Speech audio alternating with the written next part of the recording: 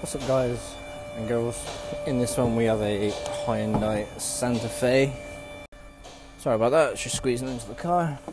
As you can see, if we start the vehicle and pop it into reverse, we get parking sensor error or blockage, obviously on the rear. Now we have diagnosed this using a stethoscope. What you basically do with that is you put it in reverse on the stethoscope and you pull it towards the parking sensor and you can hear the ticking. If you can't hear the ticking, then the fault the sensor has failed.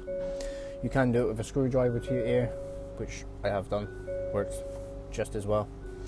So we are going to replace the offside rear parking sensor on this one, so stay with us and we'll get that done now.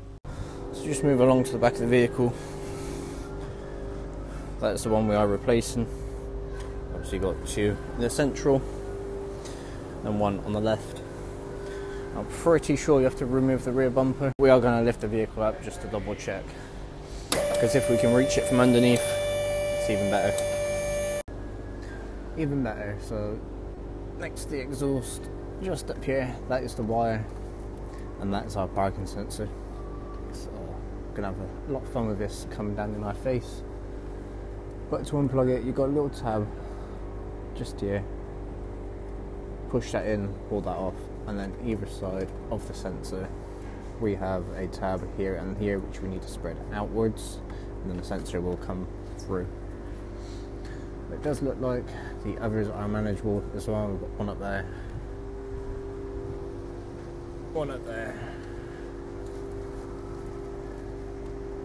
and then another one just up in there. But luckily it looks like we've got the easiest one. But before we get too far into it, obviously that is our new sensor. This is the black one, and so that is the part number for the black one. So that is our sensor out. What we had to do is we had to take the outer casing off the multi-plug so we could get a pick under the prong and lift it up, because there was that much dirt around it. But it does just clip back together and slide back over. So we're literally just going to plug in our new one and push it up in there.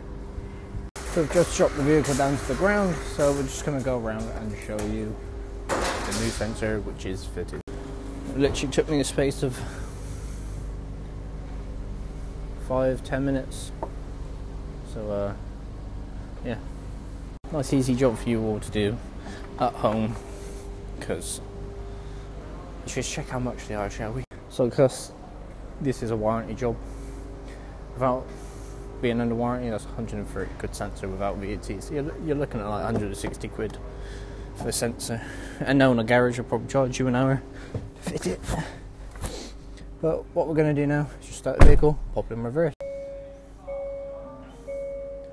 Fire it up, pop it in reverse. We've got no error, which means we've got no sensor playing up.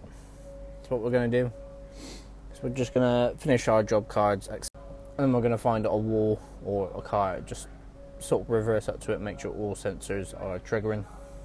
So we've got it in reverse. We're just going to back up to this car at the car part.